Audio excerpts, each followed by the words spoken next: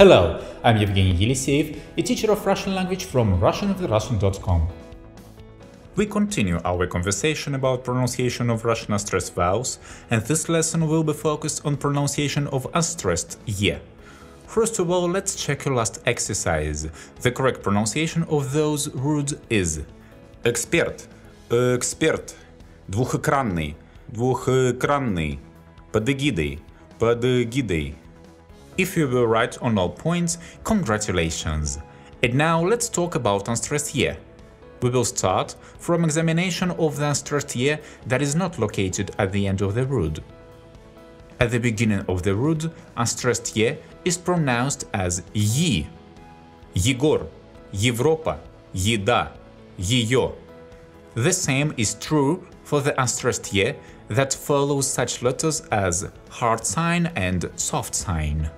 Объектив, разъединить, съедать, карьерист, Вьетнам, питьевой, Васильев. In other cases, unstressed ye that is not located at the end of the word is pronounced as и.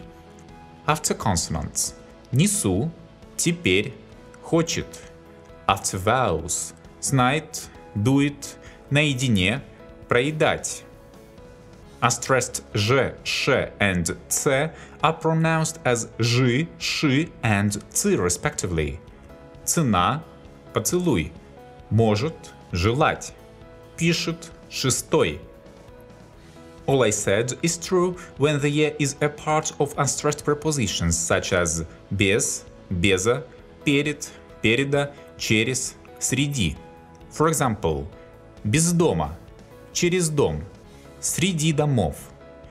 When unstressed, the particle не is pronounced as ни.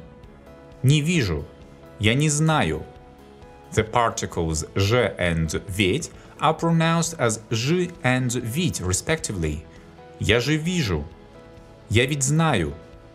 As a result of unstressed vowels mutations, some words or word forms have the same pronunciation in spite of being written differently. For example, сидеть, сидеть. There is no difference. Залезать, залезать. No difference either. Well, it remains only to discuss the pronunciation of the final unstressed ye. In the final position, unstressed ye specifies a sound between e and i, or a very closed e. Море, море. Платье, платье.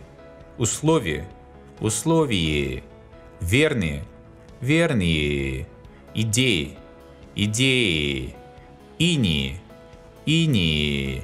Стаи, стаи. Случаи, случаи. Лентяи, лентяи. Бои, бои. Статуи, статуи. Well, that's all for now. If you want to test yourself, please try to read the following rules. We will check your reading in the next lesson, which will be focused on pronunciation of unstressed ya. I hope this lesson is helpful. If you have any questions or doubts, please leave them in the comments.